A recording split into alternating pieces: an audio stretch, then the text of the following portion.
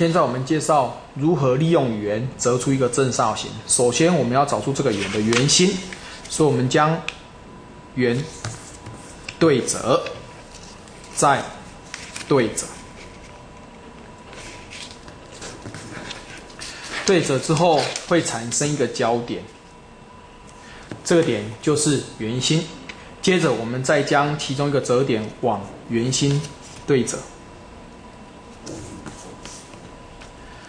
再将对折所产生的折点与前面的一个折点，它的连线当作折线对折。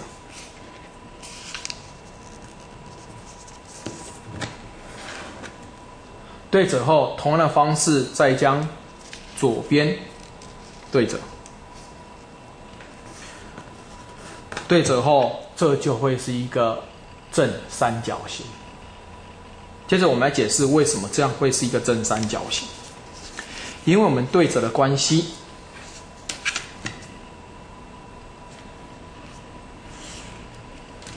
所以圆心画下来这一条线，它会跟这一条线是垂直的，而且这一条线会是半径的一半。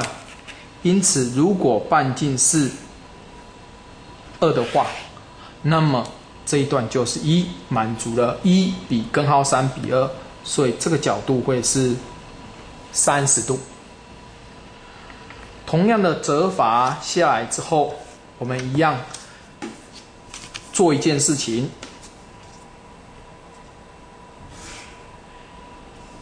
圆心往这一条弦做垂直线。当我们去做垂直线的时候，因为对折的关系，它有对称，所以这个点一定会与圆心重叠，也就是这一段的长度一样是半径的一半，所以1比根号3比2，所以这个角度也会是30度。